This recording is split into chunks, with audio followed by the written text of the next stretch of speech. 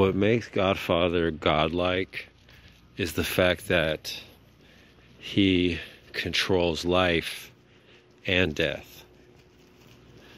So he does also support life, but one of his main powers is that he's willing to kill. He controls death. And his main symbol could be said to be the rose. The rose represents love. It represents the pain of love, which in a way, the rose also represents death. And love and death are connected, as in the Greek philosophy of Eros and Thanatos, or in the MCU, Thanos.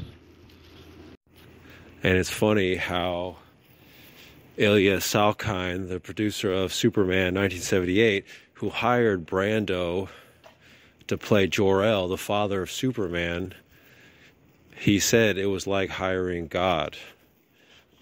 Because God from The Godfather, but then in Superman 1978, Superman talking to Jor-El is a lot like Christ talking to Father God.